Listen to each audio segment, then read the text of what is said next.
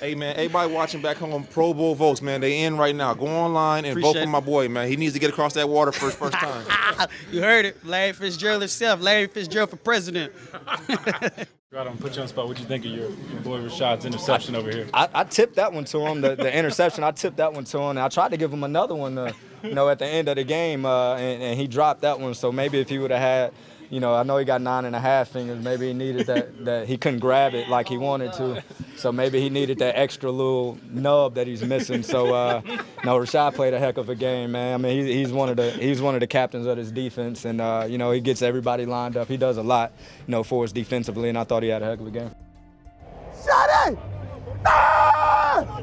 I mean, that's Shotty, man. Like, that's just him.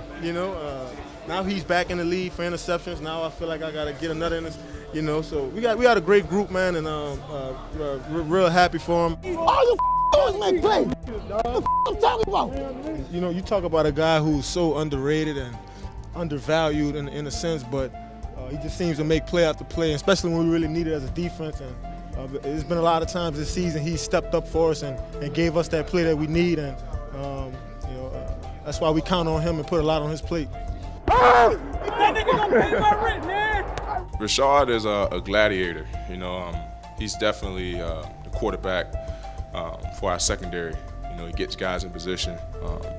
We call him Nick Saban because he's like the defensive coordinator on the field for us. And the guys in his locker room just have that relentless effort, and have so much pride of going out there and playing for one another. We're just each other's brother's keeper. Each other's brother's keeper. Each other's brother's keeper. Each other's brother's keeper.